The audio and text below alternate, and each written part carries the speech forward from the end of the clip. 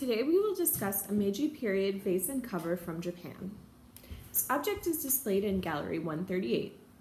In this gallery there are artworks from Asia, mostly Japan and China from the 19th century. There are scrolls, vases, masks, teapots, and more three-dimensional objects.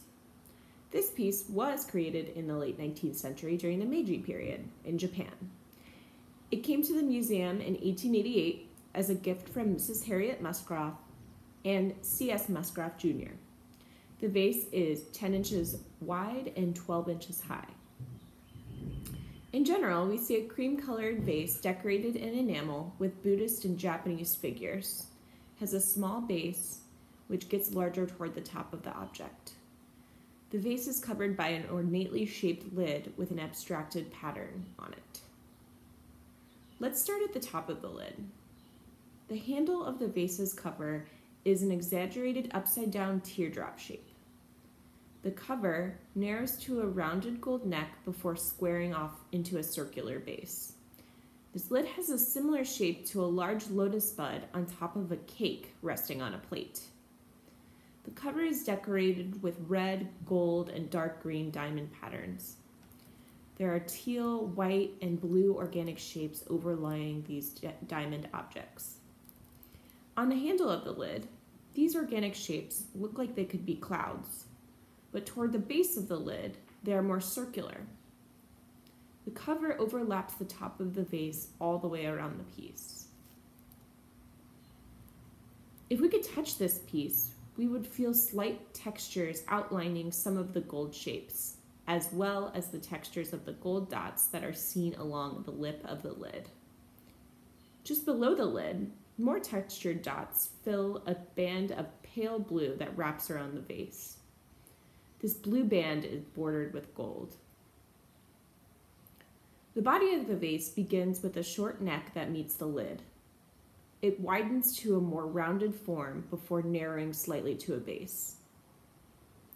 Imagine the shape of a man's neck, shoulders, chest, and waist. The diamond pattern found on the cover is repeated on the shoulders of the vase. Moving down the piece to the center front, we see a large haloed Buddha painted in shades of black and gray. This takes up the majority of the scene. He is draped in fabric as he sits cross-armed and cross-legged with only his right foot exposed. Next to this foot, there is a gold-colored statuette of a Buddhist figure seated in a lotus throne on a small pedestal. Looking at the other sides of the vase, we see smaller figures and two more larger figures, also in shades of black, gray, red, and gold. There are textured, dotted golden clouds behind the whole scene that fade into the cream background. Information from the label helps us to identify the different figures pictured. This large vase is boldly decorated with enamel-painted images of Buddha, Kannon Bodhisattva, Dharma, seen in red, and a divine priest with a halo.